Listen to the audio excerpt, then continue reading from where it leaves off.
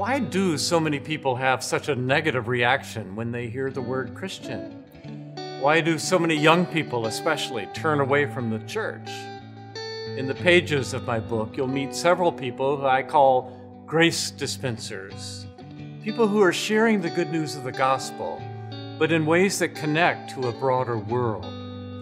You'll meet a world-renowned artist who encourages others how to express their faith through art. I tell the story of an ordinary Canadian woman whose daughter was tragically murdered, and then hear how her reaction to it is changing lives.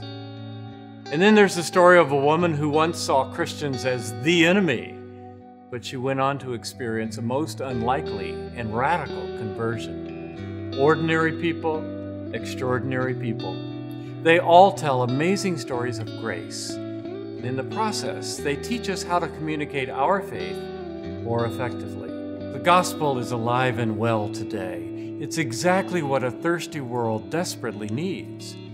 But let's present it in a way that truly does sound like good news.